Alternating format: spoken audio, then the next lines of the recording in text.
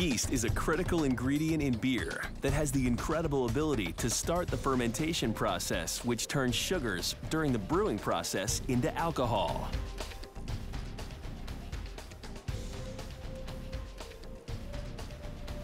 There have been examples of bottles of beer that have been found in shipwrecks that, even though they are hundreds of years old, they could take that bottle, isolate that yeast, feed it some sugar, and grow it up, allowing brewers to step back in time and make beer with these ancient yeasts. In a laboratory at Sierra Nevada, they propagate or reproduce their own yeast. In fact, they have been using the same strain since the day they began brewing in 1980. So this is a yeast slurry that was taken out of a fermenter, and so this is the active yeast that's in one of our fermentation tanks.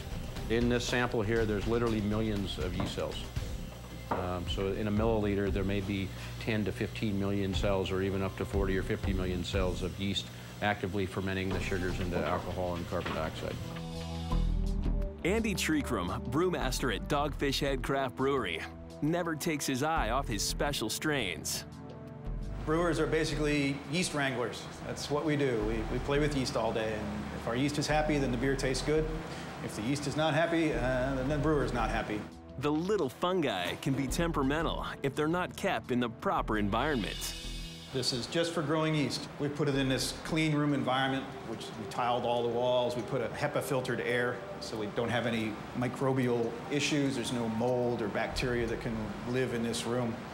It's a very, very sanitary environment. The word yeast comes from the Old English word meaning bubble, boil, or foam. Fitting, it would be an essential ingredient for one of the world's favorite frothy drinks.